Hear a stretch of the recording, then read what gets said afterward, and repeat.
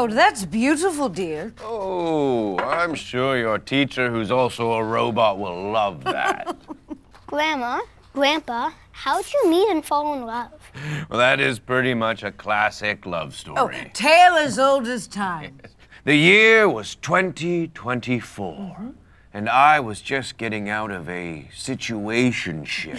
And I was in a polyamorous triad with a couple who made TikToks about their thrift store. Anyway, I hit the apps pretty hard looking for some no-strings action. And I was on there looking to make my triad into a square. I was swiping left faster than windshield wipers. Oh, me too! So many uggos. Really were.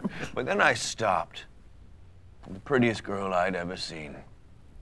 That day. Yeah. So, I swiped right. And I was mostly swiping on women because, as you know, Nana is a fierce pansexual. But then my damn thumb slipped and then I accidentally swiped right on him. So we started messaging.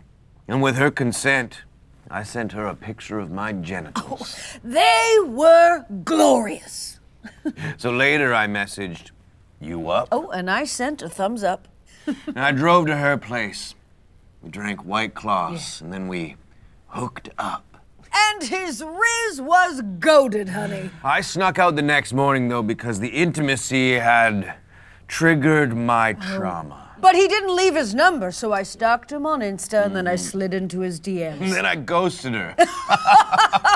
A few months later, my triad turned into an octagon, and I wanted out. And I had just been kicked off of Raya for over-messaging Rachel McAdams. Yes. So we were both at this virtual job fair. Our eyes locked across a crowded Zoom. And 50 years later, here we are, living happily ever after in a biodome on Mars. Now eat up, dear. Your nutrition pellets, they're gonna get cold. Oh my gosh, it's gonna be -90 today. Ooh, a hot one. We're gonna have to put on our bathing suit track pants.